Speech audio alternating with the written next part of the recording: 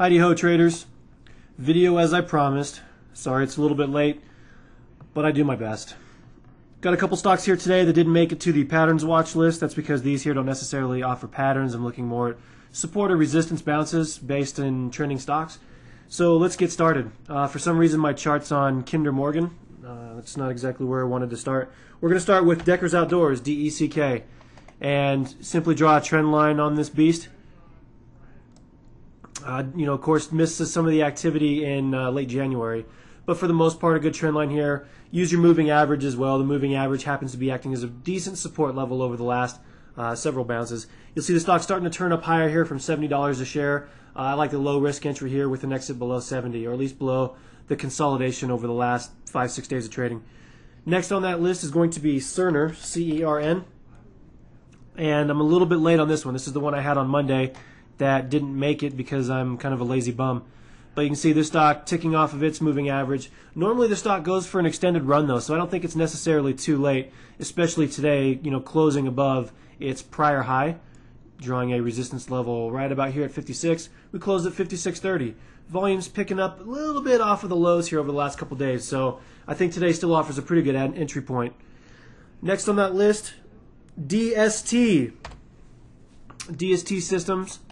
I'm a little bit late on this one also. I don't know if I should really apologize here, but hey, whatever. Let's see.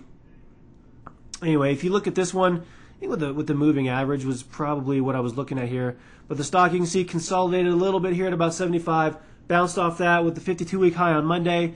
Kind of slow yesterday, but then a really good follow-up today, up another percent and some change. So still a good trade. Keep an eye on that earnings call, though. Make sure if you are sending these trades into earnings, you are very careful and you are protected. In fact, that's going to be an upcoming topic, is additional ways you can play into an earnings announcement. Next on the list, WCG. I think I talked about this on my watch list for the MarketCast, and I saw a lot of you were following that, or a lot of you were already in trades here. Stock's bouncing up, moving up another 0.5% or so today. I like the stock to take out its most recent high and continue trending higher, looking at about 95 or so on the next high. What else do I have? Express Scripts, ESRX.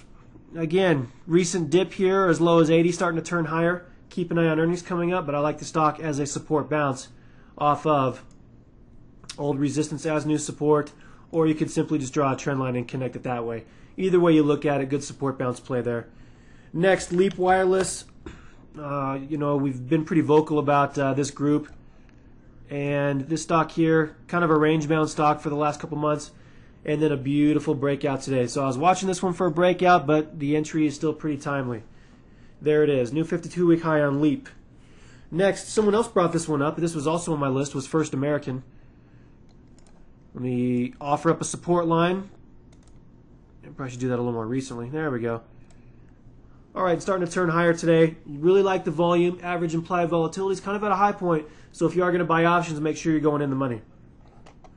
Next, health. If you missed some of the health stocks I was talking about, this one's still a relatively good entry point, or you might even be better off waiting for the pullback. I'm a little bit late here. I was watching this one as of Monday.